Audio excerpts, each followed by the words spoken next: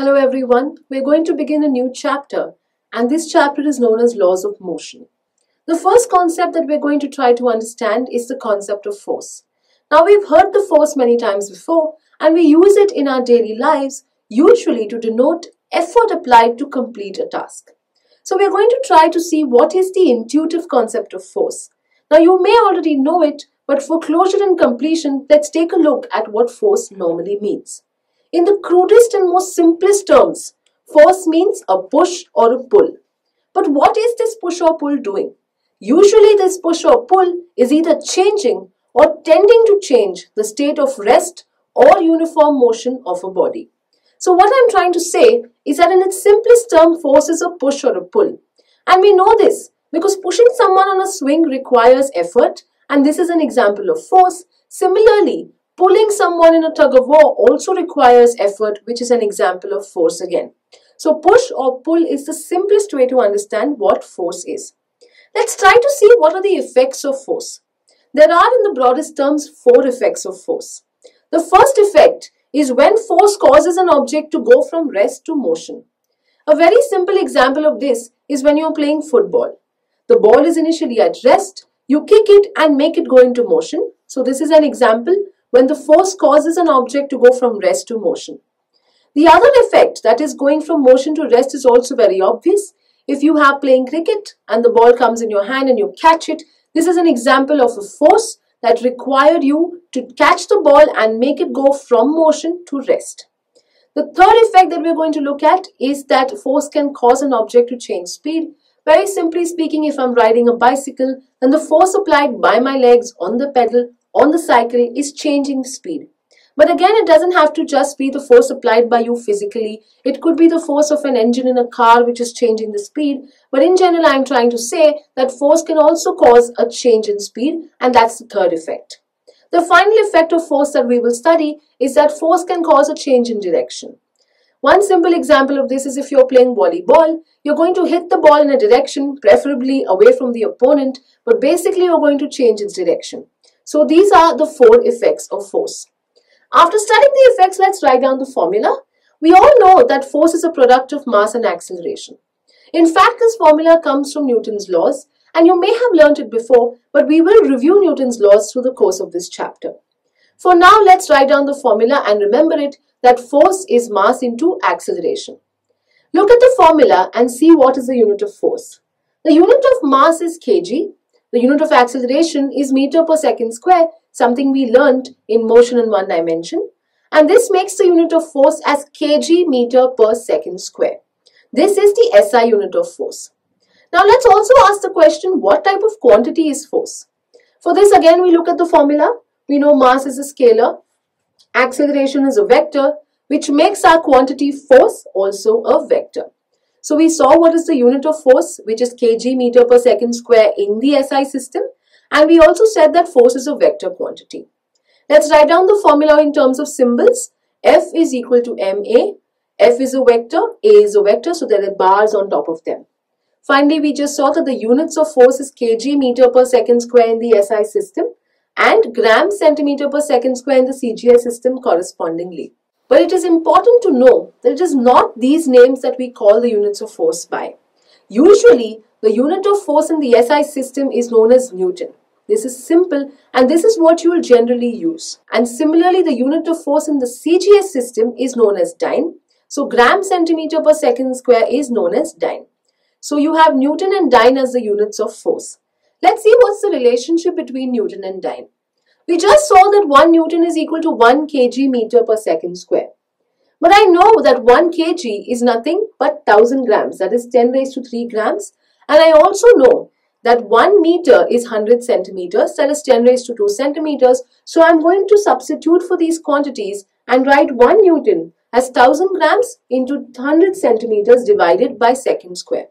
Now it's very obvious that 1 Newton will then become 10 raised to 5 gram centimeter per second square, and we just saw that gram centimeter per second square means dyne.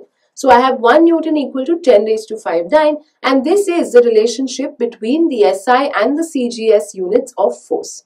So we saw the formula for the SI system and the CGS system. Let's take a look at some other units of force.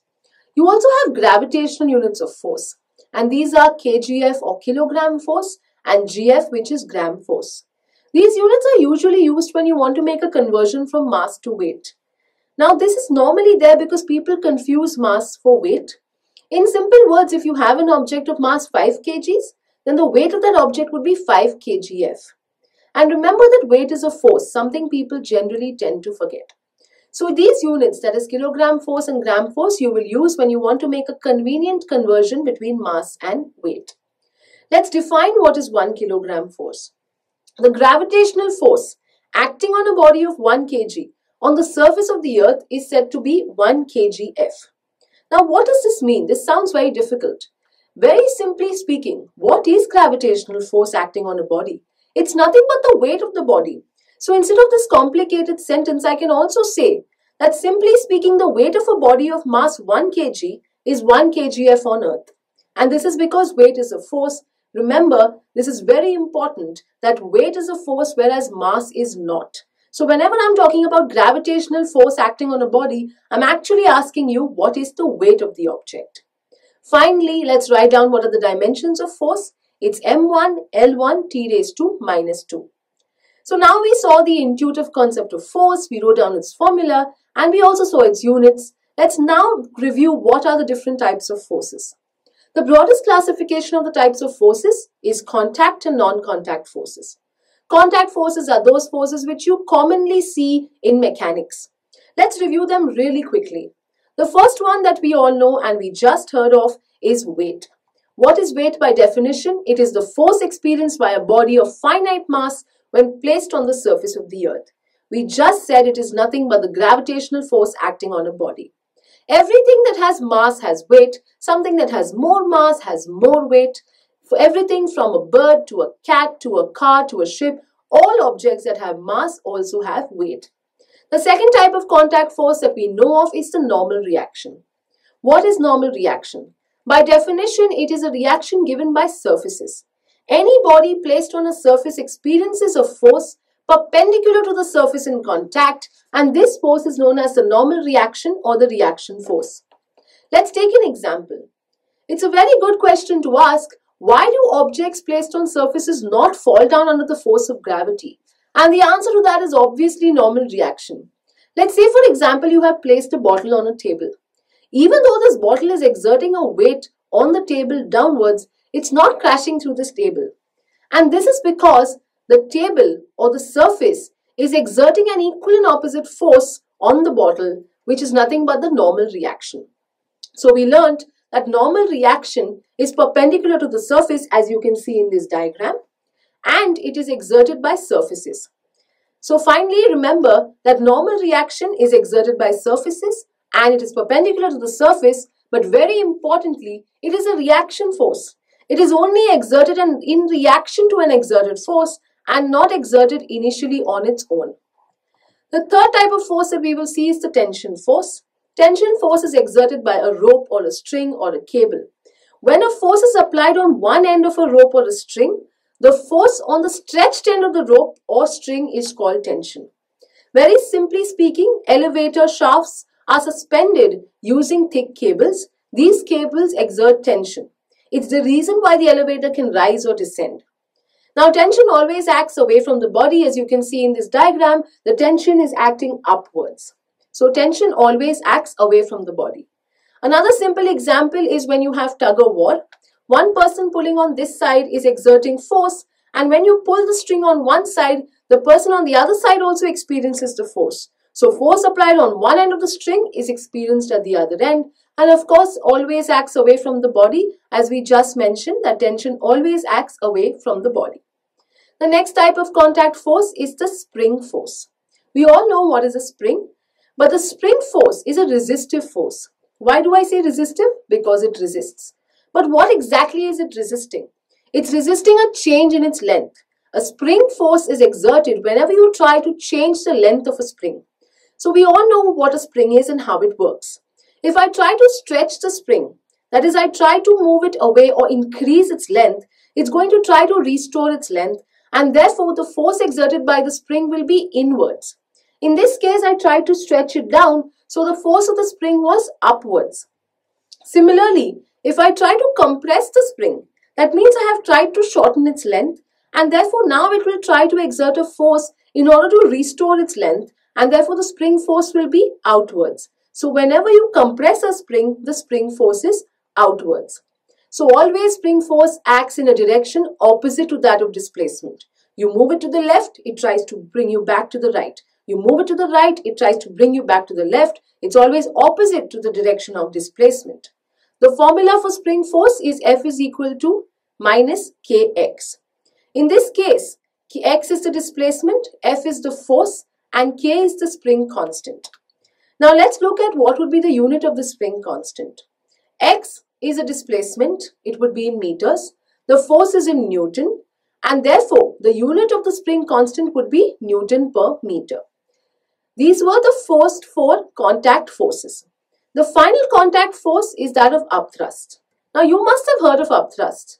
Whenever any solid body is in contact with a fluid, there is an upward force exerted by the fluid on the solid. This force is known as upthrust or buoyant force. Simple example of this is any object floating in water or any other liquid. So let's look at this example where you have a ship floating on the sea. In the crudest of terms, I can explain this by saying that the weight of the ship is acting downwards, and the force exerted by the water in this case is the upward force which is exerted by the sea, and it's balancing the weight. But that doesn't mean that upthrust is only given by liquids. You could also have upthrust given by gases. Let's look at this hot air balloon. In this hot air balloon, the weight of the balloon and the people in it is acting downwards, and the upthrust exerted by the air acts upwards, and that's precisely what helps you to be floated in the air. So what have we learned? We learned that buoyant force is always exerted upwards, but more importantly, it can be exerted only by a fluid, and a fluid means it could be a liquid or a gas. So these were the contact forces. Let's look at non-contact forces. These are something that you generally know, and therefore let's review them really quickly. The first one is the gravitational force.